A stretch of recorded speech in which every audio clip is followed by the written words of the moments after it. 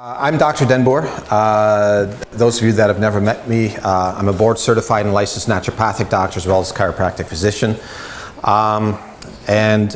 Just this year achieved a master's in functional medicine, which is a brand new entity for the health profession. It's a 6-year program that grants master degrees mostly to medical doctors, NDs and DCs, and we're really pleased to be able to keep expanding that education for our patients' benefit. Blake, who's going to introduce himself later, says, Blake, could you please introduce yourself? Blake Diephuis I'm proud to have him on board here, and he comes very well qualified, as you'll hear, and he's going to give us a very unique perspective in the exercise field. So, some of you who know me well, interval training, as you know, is one of my very favorite topics. It's just fun because you get results so quick. I can't wait to dig into this and show you how it can be done. Blake will show you the nuts and bolts. So let's take off on this exciting topic. We're going to this is the agenda for today, we're going to also introduce you to our monthly newsletter. We introduced this just a few issues ago.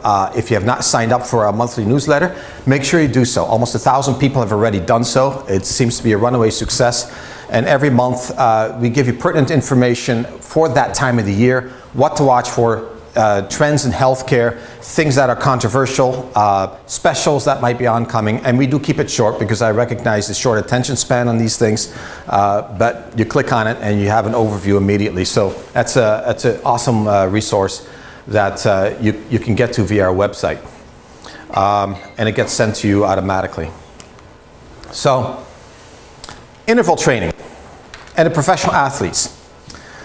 We love professional athletes. When DBC started 27 years ago, it was sports injuries only for a while. All we did was athletics, and athletics was great fun. We did amateur athletes as well as professional athletes. The tradition continues to this day, but we have expanded far beyond athletics because frankly it's very narrow slice of the pie as far as healthcare goes, and very quickly we recognize the need as far as the inflammatory conditions that was striking down our beloved United States of America even back then, and has grown into this healthcare crisis that it is today. And that's a whole other topic. But with athletics, I want to revisit what we have done for our professional athletes to give them incredible results. And some of our patients have gone on against all odds to do just phenomenal things. I just was speaking to one of my patients who was struck down with lymphoma that was recurring, that they could not get under control. This is just a few years ago. And he just told me that he entered a triathlon out in New Mexico and placed 3rd in the nation. And that is just coming back from severe cancer and using mainly interval training to get himself back on track very quickly. This is a really busy dude that has a full-time job and a half and is a busy father of 3 kids. So I'm really proud of what he could accomplish, and he has been cancer-free for a year and a half now.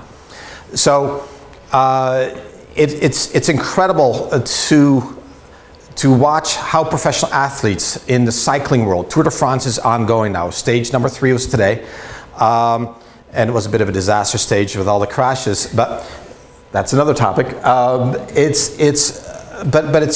They have really taught us in Tour de France, because it's one of the most extreme sports, how you can take your training time down by about 70 to 80% even in some extreme cases for the real talented folks. The 3 months before the Tour de France, and still compete at the best level you can just by smarter training. If you look at the training techniques of 40 years ago versus what they're doing now, it is unbelievable, and most of it is due to interval training. So we're going to show you not how to compete in Tour de France, but how we can take advantage of the wisdom from the professional athletes and how we can apply it to ourselves, whether we're 5 years old, and that's exaggerating, to 90 years old, and that's not exaggerating. So, and it can be done with anything in mind. So if you are playing hockey, you are expected to do interval training using skates. Yeah, if you're into swimming, you do it with swimming. If you're into walking, you can do interval training with walking as well as cycling. I can go on and on and on. And Blake is going to get into that. But I just want to emphasize one thing. If you're into tennis, say, yes, you want to do interval training that mimics what tennis does, but you should also be on a bicycle. You should also be lifting weights. The cross-trained individuals are by far the best athletes. And I've seen that in research after research after research, and even in the young ones. The top athletes in the world, so you're talking to Serena Williams, you're talking the top players in any field. When you study them, most of them were cross-trained until they were about 15 years old, and that's when they started specializing. I see a lot of parents today taking their child and thinking, you know, we're going to make this into a baseball player. She or he is going to be really good at softball or baseball, and start them when they're age 3 or 4. And those are the ones that merely get very good and go to an amateur level that is very good, but they almost never make it into the professional league, whereas the ones that were just playing outside, doing whatever they were doing until they were 12 through 15 and then started specializing, they actually are the ones that make it to the professionals. So there's a lesson to be learned from that. Cross-training is very critical, and Blake will get into that as well. So interval training really improves aerobic capacity while also improving muscle mass, and might I add, weight loss. It is the most effective way for weight loss. I get that question all the time in the treatment rooms. How do I lose weight? And I always start with interval training. Then I hit food. Then I hit hormonal balance, sleep patterns, right? There's all kinds of things that are very important for weight loss. But interval training is the way to go, and I'm shocked by how little it takes to induce weight loss. It is so amazing, and that's because of the benefits of interval training, such as anti-inflammatory benefits to lose the water weight, hormonal balancing, reversal of aging symptoms, and improvement in adrenal function to increase your metabolic rate, and yes, increase in muscle mass, which increases metabolism and energy, so you want to exercise, as well as decreasing cravings, because when you exercise, it seems like it decreases food cravings that you're addicted to, and it happens very quickly. So I love to see the changes occur within a week or two. No, the weight might not appear to be changing on the scale, but they are changing how you feel, because fat's being lost, muscle's being made, and that interchange does not reflect the scale. So I tell my patients, don't weigh yourself, just tell me how things feel. Yeah, that's a really, really important part of when you use interval training for weight loss. We're also going to get into why muscle mass is increased just by doing interval training. It's a pretty cool way to do it. Time effectiveness is another really strong selling point for interval training, because you can go in as little as 4 minutes and accomplish what a lot of people do in 20 to 30 minutes of regular exercise. 4 minutes. That seems to be the cutoff. I've really studied the research intensely to see where the sweet spot is, and any exercise is better than no exercise. Okay, so if somebody walks 10 to 15 minutes a week versus not walking at all, the benefit is actually measurable. And I have seen, I know that's ridiculous when you think about it, a 15-minute walk once a week versus total sedentary state reduces your chance of a heart attack by 27%. A 15-minute walk. Yeah, so, and this was a very large study. And I'm sometimes a little jealous of people who aren't doing anything, because I know what little bit I recommend is, well, decrease the pop and walk a little. I'm going to see huge benefits, whereas with me or with anyone else that's relatively fit and healthy already doing these things, you're not going to see those benefits anymore. So in a weird way, I'm a little jealous of them, because very little effort equals big changes. So, but the time effectiveness is very important, because I have yet to meet the patient who's come up to me and said, you know, doc, I've got too much time on my hand. Please design some exercises for me. I've been in practice for 27 years. It has not happened. It just doesn't. So we have to try to shoehorn this into a busy lifestyle and really make it a priority. And this day, on my books at least, it was quite packed. We had a lot going on, my wife and I. And this and that, and we were kind of strategizing, well, if you do this, I could do that, and you know how this goes. and we weren't quite making ends meet, and before you knew it, there went our traditional 15-minute walk / interval training that we do every morning. And she kind of goes, I says, you know, we're going to do this. I preach to my patients, if you can't fit 15 minutes into your life, something is desperately wrong. So we went and did our 15 minutes, and I feel really good about that, and she did too. So it doesn't take much. So if you have that overwhelming schedule, 15 minutes, that's all we ask. If you have more, of course do more, but then that's icing on the cake, so to speak. I didn't say cake. So, and it can be done at any level of age. This fabulous large study done in Germany showed that interval training and some weight training, so some cross training, in the over 90 crowd that was bedridden for at least a year, so was unable to function really in society any longer. We put a personal trainer on them for 3 months, and the success rate was greater than 95% in getting them fully mobile and functional at the age 90 and above. See, these are people who had given up on life, right? They were under full-time care. And I'm thinking that's just incredible. And as we'll show you the evidence from interval training, what it can do to reverse aging, it is actually just astonishing. There is not a single nutraceutical, food, or anything that's out there drug-wise that can do what exercise can do as far as reversal of aging symptoms. So that is our fountain of youth, and we're talking the fountain of youth today. And if people actually knew that they could reverse at least 20 to 25 years of their age in just 3 to 6 months, really there should have been a line out the door all the way to the East Beltline, don't you think?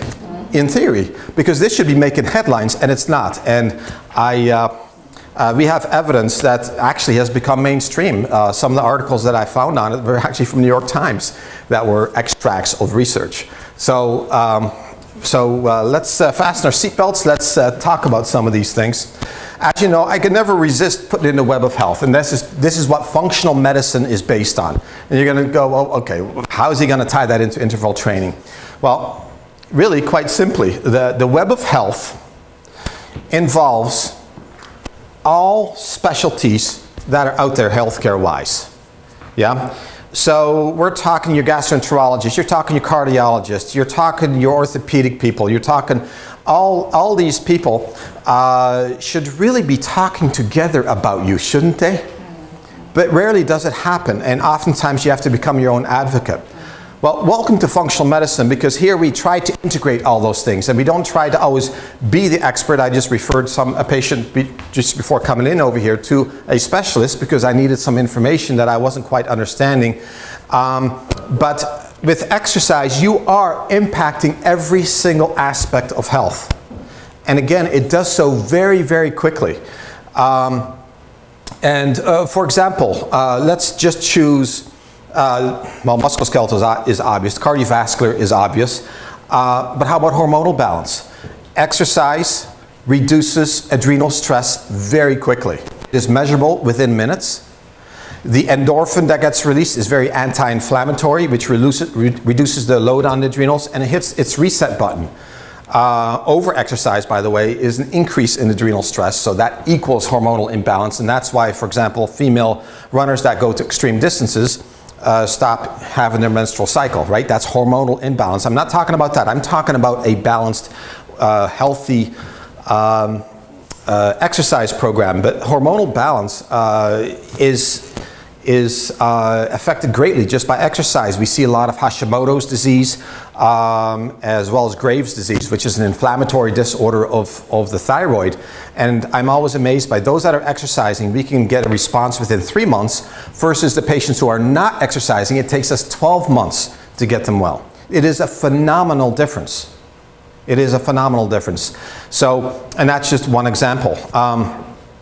The neurological and mood, a large study that was done again in Germany. Germany is a little bit, Northwest and Central Europe is a little bit the hotbed for a lot of this research because lobbying there for the most part is illegal.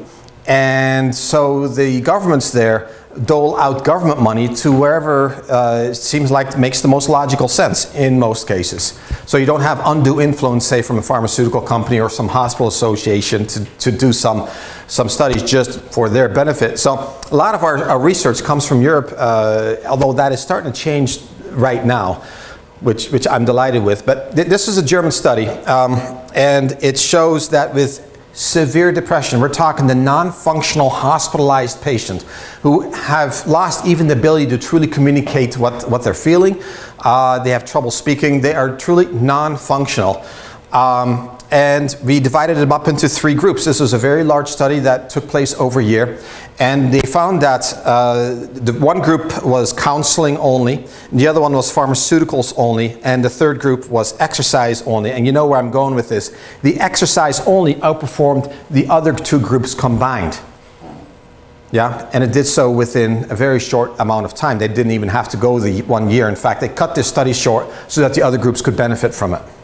So it's again shocking what exercise, especially interval training, can do.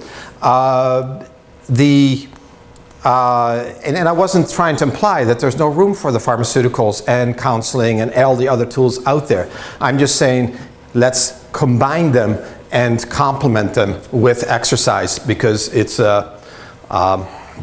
just accelerates what you're already doing. So just like, for example, my Hashimoto's patients, I would not ever get them well with just exercise. I'd like to think so, because the reputation is at home as dad thinks exercise cures everything. And yeah, partially true. But you do need some other vehicles besides exercise. Okay, so Blake, I'm going to turn it over to you, because this looks like Greek to me. Yep. So, yeah, I'll take that. Thank you. My name is Blake Deephouse. I'm an exercise science grad from Grand Valley. Shortly after I graduated, I continued my education on, and I'm a certified strength and conditioning specialist through the NSCA. I've had the opportunity to train a lot of professional athletes over my career, even right here in Grand Rapids, working with Grand Rapids Griffins players and even Detroit Red Wings players, as well as some other basketball players even from overseas. So my approach is, I'm very much like Dr. Denboer, where exercise is almost kind of this cure-all. You know, there's this quote that I really love that goes something like, people who don't find time for exercise and diet will sometime later have to find time for disease. I truly believe that exercise is our fountain of youth, and I say that to a lot of my patients because it is so regenerative. So I kind of have 3 main goals that I want to focus on tonight, and that's going to be to teach you about interval training, how to use it appropriately. Our second thing is here, going back to our Web of Health, is how it fits in with not just losing weight and being active and being fit, but how it fits in with your hormone response, the cardio response, in your mood. So, because it affects all these different things. So what I have right here is this thing called the FIT principle, and this is a great principle. A lot of trainers use this, and this is what it stands for. It's a little acronym: frequency, intensity, time, and type. And this is kind of how you structure your workout. So we have frequency, you know, how many days a week are we doing this? Intensity, what's our heart rate at? How long for the time? And what type of exercise are we doing? And this is a great model, but I typically tend to throw this out because it's very true in today's society. Like Dr. Denboer has said, that nobody comes to him and says, Doc, I got too much time to exercise, you know, give me a program. Nobody says that. They say, I have 15 to 20 minutes. So this is our determining factor right there, is the time. So if that's our determining factor, let's change everything else according to that. So we have 15 to 20 minutes. So that's going to boost our intensity up. Probably, you know, the type can always change. The frequency we can go down to, you know, 3 times a week. Even 1 time a week, we'll see significant, you know, benefits and changes. But we can turn these things down by, you know, increasing the intensity and decreasing the time. So I let time be my determining factor on most exercise programs that I give people here. So interval training, what is it? How does it work? I think the best example is running. It's the easiest thing to associate with. So if we're going to do some interval training while we're running, we're going to sprint as hard as we can. I mean, we're talking, full body. You're, going to pass out or something. Maybe not that much. But 10 seconds of extreme intense exercise followed by 30 seconds of, rest. So our definition of interval training is kind of this intense bout of exercise followed by a light or moderate bout of exercise. So how does this work? Yep, I have my little cheesy graphic right here. So we have our guy that's just kind of nonchalantly, jogging along. And then we're going to sprint really fast, and then we're going to kind of jog along, right? So that's exactly, one example. Right? One example for running, but this stems into anything, biking, swimming. I do a lot of resistance training, and I incorporate this into kind of a resistance training program. So you can use it anywhere, and that's what's so fun about interval training is you can use it anywhere. So you get this thing, I mentioned sprinting for 10 seconds, light jogging for 30 seconds. You get this thing called the work to rest ratio. So those are some examples of what it kind of looks like on paper. It can be anything, 5 to 4, 1 to 12. What it represents is a time for your work to your rest ratio. So for my example was, 10 seconds of sprint to 30 seconds of rest or jog would be like a 1 to 3 ratio. So what we want to get into here is the why factor, because, right, we're saying, why do we want to do interval training, Blake Deephouse? Why do we do this? Well, here's why. And I'm going to start with a study that was actually done in 1960. So we have this guy, Christensen, here, and he took two groups of people. We have our first group, and they're doing a continuous running program. So a constant pace for 5 minutes. We have our second group doing interval training, and they kind of split that up into 3 different categories of interval training, doing these ratios right here with the 2 to 1, 1 to 1, and 1 to 2. So what they measured was their output or their distance running. So our continuous group, running at a constant pace for 5 minutes, was able to run 0.81 miles. Our other group, our interval groups here, going from right to left here, was able to run 2 miles, 3 miles, and 4 miles, all in 5 minutes, same amount of time. And they have doubled, tripled, and quadrupled their work output. So you can see, just by adding in these intervals, we boost the intensity a little bit, and we're able to output so much more work. So when you're outputting more work, you are burning more calories, right? So this is our weight loss feature right here. We're looking at burning calories, our total expenditure of energy, which is the biggest thing. A lot of people say, we want to get to 20 minutes of exercise, because once we do that, we start using fat as an energy source versus carbohydrates. While that is true, it's kind of less important. The main focus here is our caloric expenditure, how many calories we are burning. So if we can, in the same amount of time, double, triple, or quadruple our work output, we're going to be burning a lot more calories. We're going to be getting a lot more results. So if you were to take, if you want to burn as many calories doing some slow training, you're going to have to go on to that, 40, 60-minute time period for something that you could be doing in 10 to 20 minutes. Be saving yourself a lot of time. But let's say, we carry that 5 minutes beyond and we do our interval training for 20 minutes, we're going to be burning so many calories, right? So it just keeps building from there. So this piece right here, circuit training, a little bit different, right? We're talking about interval training, I know. But I want to show you how these things kind of mesh together here. So circuit training is kind of like taking stations, is what I like to think about it. So you have 10 stations with 10 different exercises, and you do them in a cycle. You might go through it once or twice. And each cycle lasts for maybe 30 seconds to a minute. Great method of training, really love this. You can just make it random. You can use this too. What I like to do is make my own workouts, right? And I'll take 3 to 4 exercises that are more intense, and I kind of put those in a circuit or its own little miniature interval. So I have, for example, the other day I was at home. I did bench press, I did some pull-ups, and then I just did some lateral raises, right? So that's my miniature circuit that I do, and that's kind of my intense interval. I go as hard as I can, as many reps as I can do, rest for about a minute after those 3 exercises, and then I repeat that. So you have this little section of this intense interval, you know, followed by some rest. So it's kind of like, you know, you're incorporating your circuit training with different exercises, and then you have a little bit of a rest interval after that. So, and I think I find that that is definitely when I see the greatest results.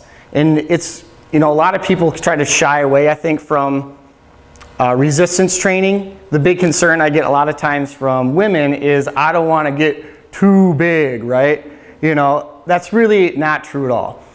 It actually takes muscles about 10 weeks to actually build, or hypertrophy is another word for it. So increasing the size of the muscle. So when you're getting stronger during those first, 9 weeks, those are actually more neurological connections using more of the muscle itself versus building more muscle. So that's another, common misconception I want to address. So definitely incorporate some resistance training as well as some cardio. So we could, take another example of, I'm going to do my resistance training, I'll do some bench press, do some pull-ups, and then I can walk for a minute, right? So I'm still moving, doing a light bout of exercise, if that makes sense. So, all right, our next slide here, and this is what really makes me excited. This is the really cool stuff here, right? So, the anabolic hormones. These are this is what is released inside your body when you do exercise. So what I want you to see here is that exercise isn't just a way to lose weight, be in shape. It really affects everything, right? It's that web of health. Using it as rehab, a regenerative type of, just regenerating tissue, staying young, that fountain of youth, right? So it's more than just getting in shape, losing weight. This affects our whole body, our whole system. So this word right there, anabolic, that just means building, right? So constructive. Its opposite twin is catabolic, that's breaking down. So these anabolic hormones are building things up. And these are what I call the big 3. There are a lot of other anabolic hormones that aid in this process, but these are kind of the 3 big players here that we want to focus on. Testosterone, growth hormone, and insulin-like growth factor, or IGF-1. So the first one here we want to hit on is testosterone. A lot of things that I always hear on the radio is this advertisements for men with low T, low testosterone, and the latest, who knows what pill it is on the radio to boost your testosterone. Well, exercise is a great way to boost your testosterone naturally. And these are just some of the functions here of testosterone. We're enhancing our force production of the muscle. This protein synthesis equals this hypertrophy. I used that word earlier. That's building muscle, bigger muscles is what you want to think. So you have this equation of protein synthesis, protein degradation, which is breakdown, equals this positive or negative number on the other side. So if we want to be building muscle, we have to keep that protein synthesis positive, right? We have to have a positive number if we want to be building muscle. Otherwise, we'll be going the other way around. So that's what testosterone does. It helps us build muscle. And the other thing here, one of my favorites, is this growth hormone. It stimulates the anterior pituitary gland, which is a little endocrine gland in your brain, to release growth hormone. So when we carry in that, these are just a few of the functions here of growth hormone, right? It does quite a bit. So I won't hit all of these, but I kind of want to hit some of the big players here. So we have this increased protein synthesis again. How about this one right here? Lipolysis. So lipo is fat. Lysis is breakdown or to cut. breaking down fat, right? There's our exercise piece. A lot of people want to lose weight, burn fat. There we go, growth hormone, right? Let's take another one here. And I have a good patient story to tell you here. And that's going to go with this cartilage growth. Regenerative, right? We're thinking that, fountain of youth. And I actually had a younger patient who had this, had some degeneration of the cartilage in his knee. And we did some acoustic on him as well. So that definitely helped out. But one of the things that I strongly recommended to him was resistance training. Because resistance training or high intensity training is regenerative, right? Stimulating cartilage growth. How does it do this? So let's take the knee. All of our joints have this stuff called synovial fluid, kind of lining the joints, kind of a lubricant. But we find that there's a lot of nutrients in that synovial fluid. When we undergo resistance training, something intense, we find that those nutrients within the synovial fluid actually get pushed into the knee joint, regenerating that cartilage. So, and the other side of the coin here is we find that sedentary people do not have that effect happening. So those nutrients are not getting into the joint, they're not regenerating. So what do we see? We see shoulder pain, we see knee pain. We see patients here for pain. So what I always promote is that exercise is medicine, right? It is not only preventative medicine, but current medicine too. If you go to physical therapy, what do? They get you in, they stretch you, and then they give you exercises a lot of times. Light stuff, but they're giving you exercise because we know that with exercise, it is regenerative. Here's another good one for you. Immune cell function, right? Enhancing our immune system. So, obviously we're a doctor's office, get a lot of sick patients, recommending exercise. And with everything, it's pretty much a bell-shaped curve. We have this area of too much exercise and not enough exercise. And if you're on either ends of those, you'll see that, we'll take immune cell function, for example, that it is not optimal. That you're more prone to disease and sickness if you don't do any exercise, but also very prone to disease and disease and sickness if you do too much exercise. So we want to find a good balance here, a good balance of everything. So these are just a few functions there. The other big key with this growth hormone is it's released while you sleep, right? So going back to our whole web of health here, is we want to make sure we're getting enough sleep. We want to be getting, roughly 7 to 8 hours of sleep. I always recommend, I think 8 to 9 is optimal for this growth hormone response because it's released while we sleep. So if we're not getting a whole lot of sleep, we're not getting a whole lot of growth hormone, we're not getting a whole lot of regeneration, right? And it affects your mood too, right? If you don't get enough sleep the next day, we're a little bit crabby sometimes. I know I am, So the main point here with growth hormone I want you to take home is tissue repair. Exercise is tissue repair. It's regenerative, right? Not just losing weight, not just building muscle. Fountain of youth here. So this is my little graph. Here's our anterior pituitary gland in the brain. We have a response of heavy, intense exercise, some interval training. That releases some growth hormone, goes into our fat cells here, breaks them down, cuts them, right? Goes into the muscle, building muscle, into the bone, helps reshape the bone, into our immune cells there, enhancing immune cell function.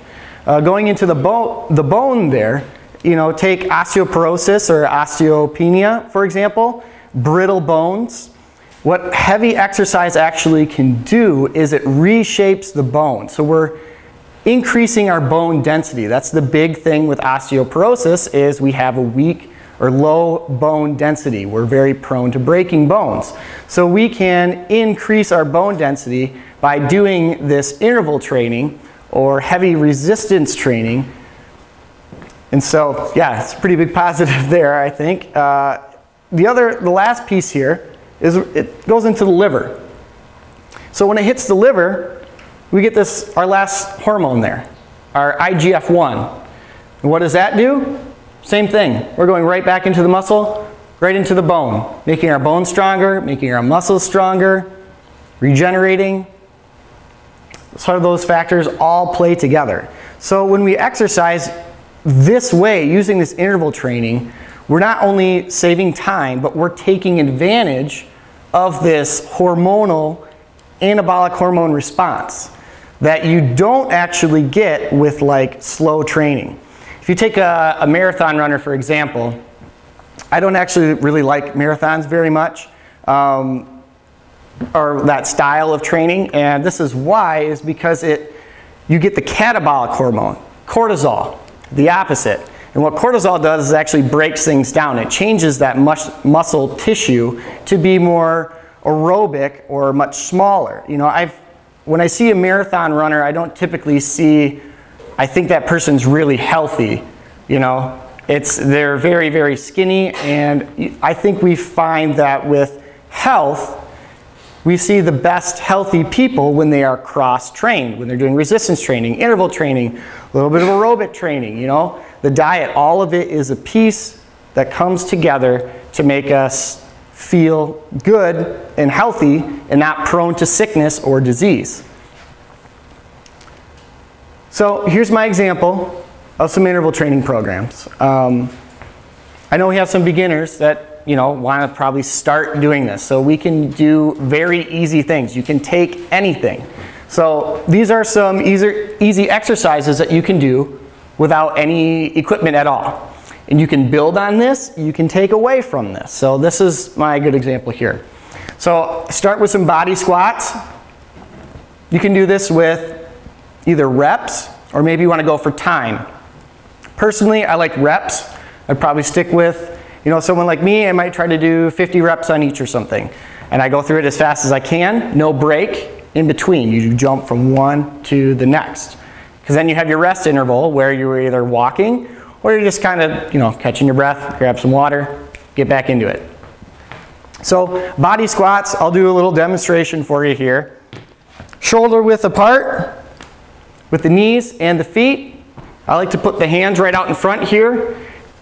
You're just squatting right down. And the most important thing, as you can see with me, is as I'm standing, my upper body really, it doesn't change, right? The angle doesn't change. I'm not leaning forward, I'm not bending back. You want to keep that neutral spine. So push-ups, right? If you want to make this harder, right, you can push up, do a clap. You want to make it easier, go on a wall, right? So you're not actually on the floor, you're pushing on the wall. Or you can go to your knees, right? That's kind of the next step. Go to a table. If you have a table that's this height, put your body out, just like that, table push-up. Go into a lunge here. So lunges, you can step back. Switch every other leg. Simple, just back like that. The tricep dips on a chair. If you have, any chair, you're putting it behind you with your hands on it. Feet extended out, doing a dip. So if you want to make these harder, you can add weights to it. With for example, the body squat, right? I can hold some weights, some dumbbells at my side. Now I'm squatting. So you can play with this quite a bit. But don't just use my example. If you have an exercise program already, try to figure out a way of how you can section that out into little pieces, little intervals, make it intense with a little bit of rest, right? Chunking, make it in pieces and then put it all together. The other thing I want to show you here, I don't know if you noticed this, but I have, right, body squats, kind of working my legs, push-ups, upper body, back to lunges, my legs, triceps, upper body, right?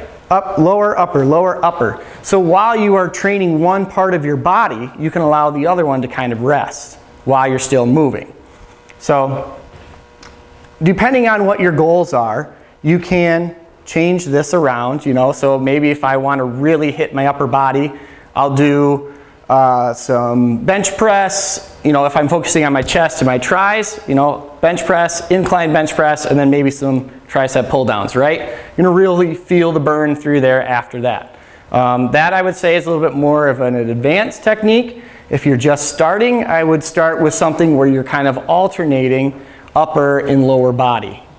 So, yeah, so something like this, rest 1 minute afterwards, repeat the cycle 3 to 4 times, 10 to 15 minutes. Shouldn't take you much longer than that.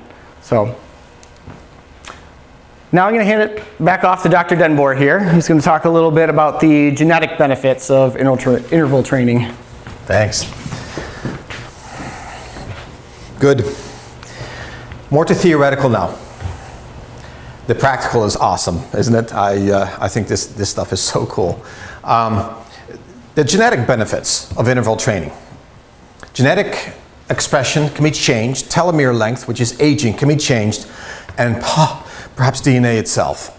Now I wrote GASP in there because until just a year and a half ago, it was written in stone, DNA cannot be changed. What you are born with is what you are stuck with. Out comes this research that says maybe you can change actual DNA. So, changing genetic expression, what does that mean? We have 23,000 pages of life story, right, our genes, and this genome is relatively simple to even the common worm. The common worm has way more genes than we do. But they don't have the ability like we do to change genetic expression. And what exactly does that mean? Take the Native American, 1850. We've got our first photographs from them. A tall, proud people, exceedingly healthy. Lifespan, if you take away the infant mortality part that was skewed statistics, longer than ours.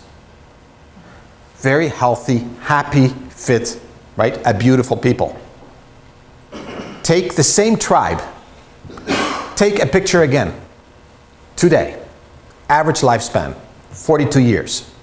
Short, a lot shorter, a lot wider in all directions. Usually skin is pockmarked. Looks are totally different. You barely recognize them. Same genes, different expression. And we all know why the gene has expressed itself differently. It's responding to its environment, right? Because last we checked, within the tribal grounds, life is not ideal. Alcoholism is rampant. Unemployment is rampant. Drug abuse is rampant. Poverty has given them access to just junk food instead of their native lifestyle. The Australian Aborigines have the same problem. It is a sad situation. And this very small pilot study was done just 4 years ago. They found a bunch of them, and it was, I believe, 112 of them, that all suffered from diagnosed inflammatory disorders. We're talking diabetes, autoimmune diseases, just real chronic degenerative Western diseases. And these people were chosen because they had not yet lost the native ways of being able to hunt, fish, and take care of themselves out in the wild. They airlifted them, with their permission, to the central part of Australia where they're originally from, a very severe area with no supplies except the weapons that they needed, the supplies they needed for hunting, and the first few days to survive off of. And let them loose for a 3-month time, and then with the agreement of picking them back up. Pick them up in 3 months' time. All but very few had dramatically changed their markers in the blood work. All but very few had totally reversed the ravishing effects of autoimmune diseases. And this was not with medication. This was not with just some sort of special nutraceutical. It was through lifestyle and exercise. They changed their genetic expression very radically. So genetic expression is changed with exercise, especially with interval training, in more than 5,000 measurable ways. These ways include something called methylation. Methylation is more than tripled with exercise after 3 months. And what is methylation? It's how we detoxify. It's how we fix genetics expressions, how we change genetic expression. It's how we fix DNA, even cancer. Saw a patient today with very advanced melanoma who is responding incredibly well to our care. You're watching the tumor shrink, and I'm just so thrilled about this. Today, the next project, because she was thinking of some fancy, what else are you gonna do now here, doc? I gave her the instruction to start up interval training. Why?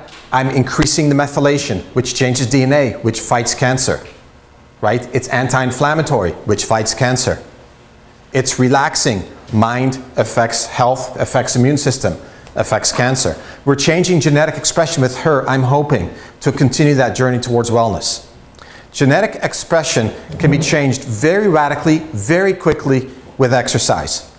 And another way of checking this, a fascinating study was done just about 3 months ago on what happens in a single muscle, because we were always wondering, what happens if you just exercise one body part? Do you get systemic benefits?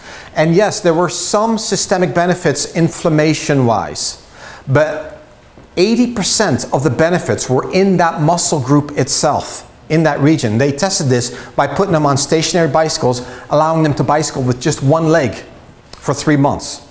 Okay, I would have liked to see the difference in the legs. They didn't mention that, but that must have been pretty profound. And they found that genetic expression, this is where this study comes from, over 5,000 markers had changed in that one leg versus the other leg. So in reality, this person had a much younger leg on one side than the other. Yeah, I'm sure they were hurried up and started exercising the other leg after the completion of this study. So yes, genetic expression, very changeable. Telomere length, what is that? We know it's related to aging. And telomere length is like a little rod inside your, right inside your cell that just goes, as we age, becomes shorter and shorter and shorter. So we always watch that it is one of the best markers we have for actual aging intracellularly. And if we can do anything to stop it, slow it down, or maybe even reverse it. Until 5 years ago, we didn't think we could reverse it, but that's been proven wrong, because telomere length can be reversed by at least 16 years and probably longer. We have 2 big studies on that now that shows that exercise, interval training specifically, reverses telomere length shortening.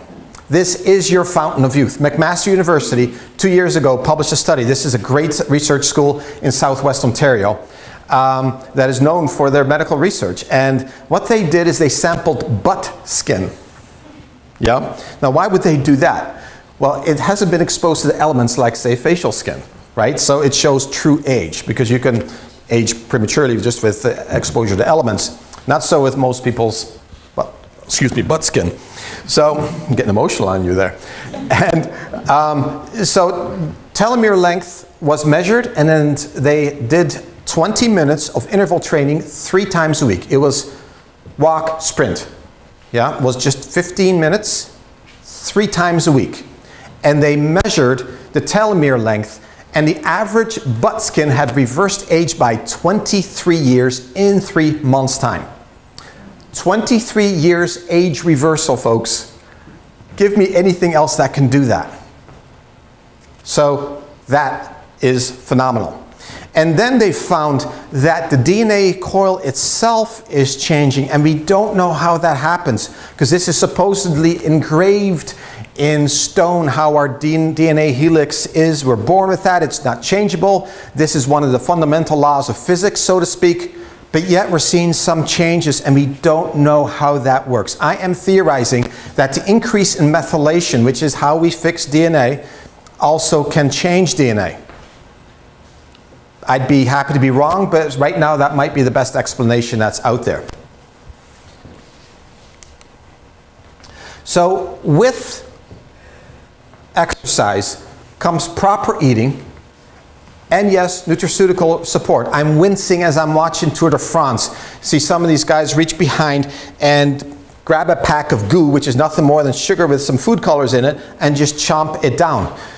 And yes, they're going to get a temporary surge of energy from that. And I know you got to win and that anything counts, but honestly, they could do so much better. And it starts really with the food that we eat. So if you are competing, by the way, do not change what you're eating that day of competition. The most common mistake I see with my athletes is, oh, I'm going to really eat well today because I have a marathon or whatever it is, and here they are running a marathon with an upset stomach because they cannot tolerate the food that they usually don't have. So if you're eating junk food, please eat junk food the day of the marathon. Okay, so with that little aside, generally when we do interval training, we don't want you getting sick. So it's not good to have a meal and do an interval training course. But it is good to have a little bit of fuel in your body. I like to, when I do interval training first thing in the morning, is have just a little bit of fruit. Making sure that I am hydrated. Okay, this is so critical because when you wake up, you are dehydrated. It's surprising much water you shed during the night. And hydration first thing in the morning is critical, whether you're exercising or not, because otherwise your joints, ligaments, and muscles will not respond appropriately to the intensity of the exercise. Yeah? So that is key. Make sure that you recalorize yourself with proper food as well as hydration within a half hour of anything that builds muscle. You have to have protein in the half-hour time frame. And this could be some combination of plants. So we're talking the rainbow diet here, where you're combining 3 or 4 different colors of vegetables, which can make a complete protein. Or if you take the easy way out, go with Vega Sport Performance Protein. Do not use whey. There's a lot of whey out there. It is inflammatory. It affects sugar levels negatively. Yes, it's high in protein, but it doesn't mean you're absorbing it. And anyone over 20 can usually not utilize it real well. Okay, so whey tends to be very dirty, and it's just, I don't like it. I've yet to find a really good clean one that I can recommend. But Vega Sport Performance Protein is designed from plants only. It is a complete protein, like whey is, very absorbable. And today, it is considered the most absorbable protein on the market because you can absorb up to 35 grams of protein in one sitting without upsetting the stomach or loading down the liver and kidneys like those other proteins do. It also has L-glutamine in it, which is an amino acid, and a branched chain amino acids for proper repair, and it can reduce muscle soreness by up to 30% the next day. It can make a profound difference. So proper food with your muscle building exercise is critical. If you are outside and sweating a lot, electrolyte, the rebalancing is critical. And Endura was originally designed for Tour de France for the extreme conditions. Endura is the best one that I have found for recovery. And then coenzyme Q10, this is the magic elixir for most athletes because coenzyme Q10 drives mitochondria, which drives your muscles. And coenzyme Q10, you can feel a surge of energy that is almost immediate. The first time I was made aware of that is about 15 years ago when a stock car driver, professional stock car driver, came to me. He said, you know, I like to use coenzyme Q10 because it sharpens my energy, my stamina, and especially my reflexes. And I'm going, that's interesting. I started looking into it, and sure enough, it really ramps up brain function as well as muscle function. So a lot of my patients that do more extreme exercise do coenzyme Q10 along with vitamin C because that enhances recovery and prevents the degradation of the immune system, which is common if you're overstressing yourself when you go to more extreme. I always recommend the proper antioxidant. Phyto Multi is the most powerful antioxidant multiple on the market, has been clinically trialed, and one Phyto Multi is the equivalent antioxidant-wise of 25 cups of blueberries. It is absolutely amazing how it fuels the detoxification pathways as well as being a proper antioxidant, so you don't get that aged look that old professional athletes have. I don't know if you've noticed, but one of my childhood heroes, for instance, Johan Cruyff, he's a soccer player that was really huge when I was growing up in the Netherlands. He's now in his early 60s, mid-60s, and he looks like he's been a chain smoker his whole life. A fit chain smoker is what he looks like. Deep creases, you know, that weathered Marlboro look. And that's not good. He had a lot of oxidative stress from his soccer playing days that never was quite quenched, taken care of. And I'm sure had he been on a good antioxidant, including diet, he would look quite a bit different today. And Mito 5 is what we utilize to enhance mitochondrial function, and this is for more extreme athletes. When they're running out of energy, they need to up-regulate the energy production. That's what Mito 5 is designed for. We also use that for chronic fatigue, by the way, as well as chronic fibromyalgia, which is the muscle aches and pains and the degenerative disorders that way. So to get good at something, really it takes cross-training. And this is going back to the topic that we're talking about. Cross-training produces our very, very best athletes. Did you know that most of our professional Olympians do not come from the large schools in the large cities? They come from the small towns. And there's a reason for that. Because in the small towns, you're out there climbing a tree, jumping the creek, doing whatever you're doing, working on the farm, getting strong many different ways, and it's not until well into high school that a coach may spot them, and they're about age 15, 16 at that point, and then start specializing, and that's where our elite athletes come from. The ones that specialize early on, like I said earlier, only make it to a certain level, and that's it. Cross-training is where the sweet spot is, and what Blake showed you today was how you can cross-train in many different ways. Using your table, using your chairs, using your floor. Yeah, and yes, we can get more sophisticated than that, but that's how you start, and you can become incredible at what you do. You can go for that walk and go into a quick sprint, and if you're 90 years old, I don't expect you to sprint, but you can certainly walk a little faster and then back to slow again, even at age 90. Yeah, and if you can't do that, then get onto a bicycle, a stationary bicycle, and do it that way. There's so many different ways to do this. Use your environment, do it outside when you can. Studies show that first thing in the morning is the best overall because of the time factor, because there's always something that gets in the way, right? And studies show that when you do it first thing in the morning, 72% of people that do it first thing in the morning are still doing it a year later, and just a little over 20% of the ones that do it later on in the day are still doing it a year later. First thing in the morning seems to be the best for most people because nothing gets in the way yet. And maybe you're so sleepy that you say I don't know, maybe you just go into this automatic mode, so whatever it is. But don't forget, hydrate well, use proper nutraceuticals, and it starts with good food. The protein is absolutely critical when we're doing muscle, right? And we like to get our protein from foods first and use supplements supplementary. That's how we look at it, and that's how it should be.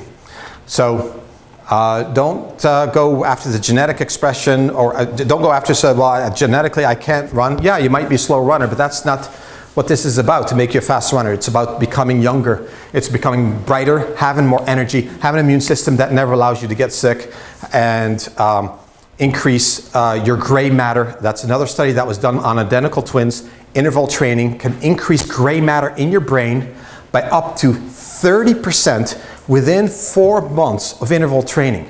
It was a shocking study that shows that brain can actually regenerate itself even after a stroke. Okay, but even these were done on healthy identical twins, or one trained and one didn't, and gray matter increased dramatically when you exercise. So let's get some smarter brains. Let's get a stronger immune system. Let's not spend too much time doing it. Let's do it in the way that we love, whatever you choose. Yeah? And let's have our moods go up. Let's feel younger, healthier, more vital, so that we have energy to do the things that we do.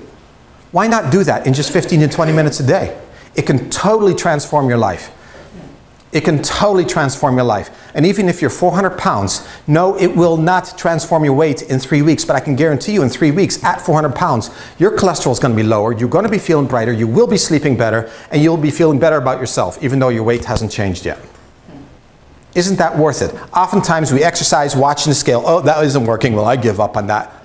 Don't. It's all those other factors that are absolutely critical. Fabulous. Blake is eager to answer any of your questions. I'll be here in the background also. But I was so impressed by your presentation. This is the first time Blake stood in front of a class, and it's like, wow. Yeah.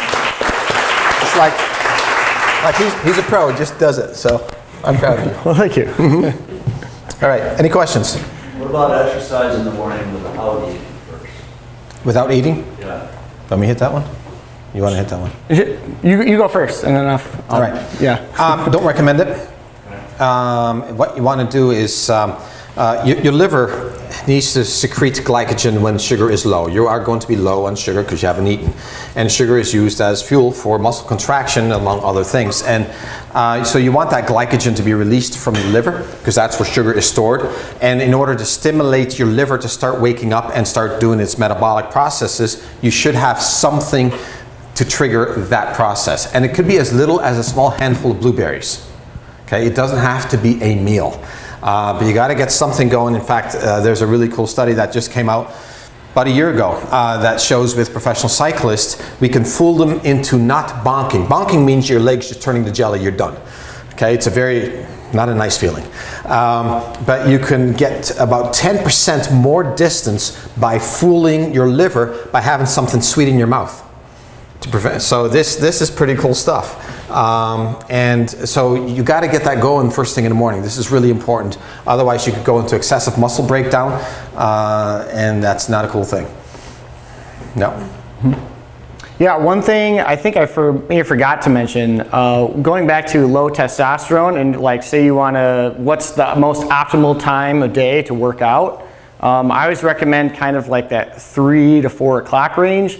Kind of, you know, doesn't really fit into the schedule that great, but we find that people with low testosterone, if you are looking at increasing your overall testosterone levels in your body, that it's actually better to work out later in the day versus in the morning if your goal is to increase overall testosterone levels. But I would recommend exercise, you know, at all versus no exercise. If your morning time is your only time to do it in the morning rather than potentially missing it later in the day. So. How many times a week do you recommend a workout? Every day or miss a day or miss a day? Personally, I look for something activity every day. It doesn't have to be a workout, something planned. You know, what I like to do is, my routine is pretty vigorous. I do 6 days a week with my 7th day is kind of an active rest. So I'll go play Frisbee or, you know, shoot some golf, something where I'm just moving. But with an interval training, if you're a beginner, I recommend 2 to 3 times a week, something like that. Just get started, get comfortable, find a routine, find a time of day, and then as you get better at it, let's go to 3 to 4 times a week, you know? And as you design your program, you say, okay, this first day of interval training is going to focus on the lower body. My next day of interval training is going to focus on my upper body. So you're giving your muscles and that portion of your body the optimal amount of time to rest before you kind of hit it and break it down again.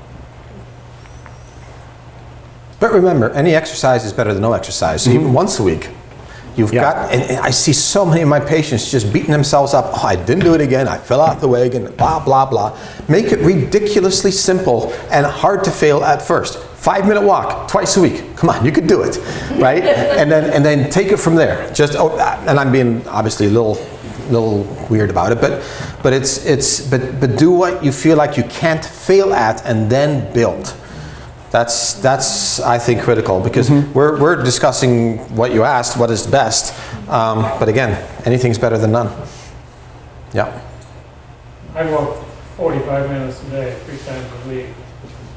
Now, and it takes me about 48 minutes.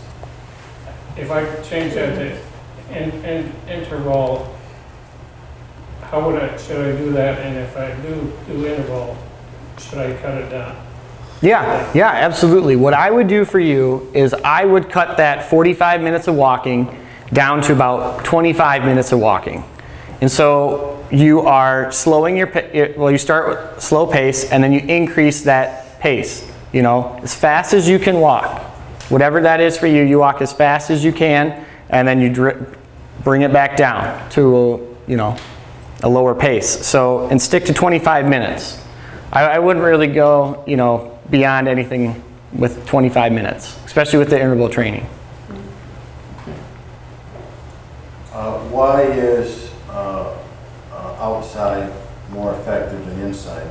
Like, you know, like the doctor was saying, you know, if you have a bike, stationary bike inside, can't you get the same results than if you were outside. It's just more, in the winter and stuff, you know, it's more convenient to be inside. Explain that? Yeah. Got me hit? Yeah, I mean, I can. Go for it. Well, okay. You know, my point of view on that would be, if you are outside, you are exposed to more obstacles, let's say. You know, there's going to be hills, there's going to be, oh, there's a dog on the sidewalk, I got to avoid that. I got to go over a curb, you know, if I'm biking, this is, you know. There's going to be obstacles in the way. It's more, it's working your brain as much as it is your body, because you have to pay attention to your surroundings, right? So I'm training my balance a little bit more. I'm training my, just how my neurological processes function. That's getting better, right? If I'm on a stationary bike, there's not a lot of balance involved with that. If I'm outside, I'm having to turn, I'm having to do, you know, whatever to get me to where I'm going. So I think that I find when I run on a treadmill versus running on a trail, I'm definitely a lot more beat after running a trail than I am on a treadmill. But having said that, if there's a snowstorm outside, that stationary bike is mighty attractive, yeah, and a whole lot better than sitting on your couch. Yeah, exactly. My point is Yeah. that just balance. You know, it's a law of reasonableness. Yeah, yeah. But also, let's say on a cloudy winter day, going outside, there is no better way to stimulate your immune system, because we know outside light hitting the retina has some magic on your immune system that we don't know why that happens. A study out of Japan just showed that walking through a pine forest, just the smell of the pine forest has incredible benefit for neurotransmitters, for clarity of thinking, that is just not measurable for, say, working inside, where there might be some toxic fumes from mold and paint and who knows what cleaning solutions, who knows what you're breathing in at higher volume. So there's those benefits too. Yeah. I've heard from some of my friends that, and this may be more applicable towards weight training, that every couple of weeks you want to switch up what your routine is. You know, if you're always doing a bench press, then some other form of lift, you want to switch it up and do something else. Does that also kind of apply to like interval training for like people that are maybe walking or running, switching to like a bicycle or anything like that? Yeah, absolutely. I had a mixed martial artist that was a friend of mine, and you know, he kind of had the same thing. He's like, you know, I do my intervals on my stairs, and you know, it's become so easy, I don't get sore anymore. You know, he's like, why is that? And it kind of goes along with what you're saying, is the body is amazing at adapting. Amazing. Look at a sedentary person, their body has adapted to a sedentary lifestyle. Look at a very fit person, right? Their body has adapted. A bodybuilder doing a lot of resistance training, right? They're bigger, their body has adapted. A long distance runner, their muscles have condensed, the cortisol is released, we see more type 1 fibers versus type 2, which is our explosive fibers. So, you know, they have adapted. So my recommendation is always vary your training protocol. I try to do something different almost every week. Like, it's similar, but it's different.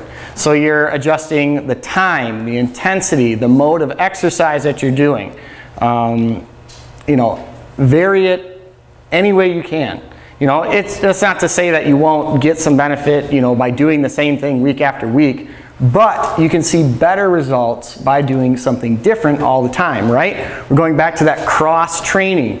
Well-developed athlete, right? They have all these different pieces because they don't allow their body to really adapt in any one situation. So they're really good at everything, right? They're a jack of all trades, but maybe a master of none. But we find that with these jack of all trades, it's kind of the optimal health level. The point was really struck home to me, and now I understand why. When I was just for fun, our track and field team put me again doing a 100-meter race against our 10,000 meter, basically the equivalent of an all-state champion. And so this fella went on to have a very successful career in the 10,000 meters, so extremely gifted. So they just wanted to see what a sprint over 10,000 meter versus 100 meter, and of course, I of course beat him. I mean, that goes without saying. But what we were shocked at was that his all-out 100 meter sprint was barely faster than what he does the entire 10,000 meters.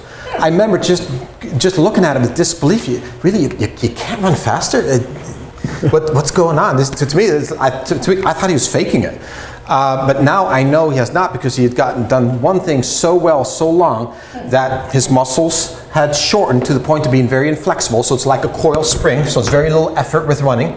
And his Achilles tendon, in retrospect now, is about 2 inches longer than mine. Instead of just being a short Achilles tendon, goes all the way over here, so he has more of a coil and everything. And the worst thing you could have done with that guy is put him in yoga classes, because he would have lost that coilness, right? The elasticity, the efficiency. That's why with my long distance competitors, I don't make them stretch, because I know I'll be hurting their performance. So sometimes we get messed up with a professional athlete who trains a certain way, but you got to remember it's just for that one thing, and that does not make a very healthy athlete, because if you can't even do the various things you're supposed to do, but you're only good at one thing, that to me is not health. So what we're talking about today is health, fitness, vitality, being able to go underneath the sink and do some wrenching, that type of thing. That's just an everyday example. Does that make sense?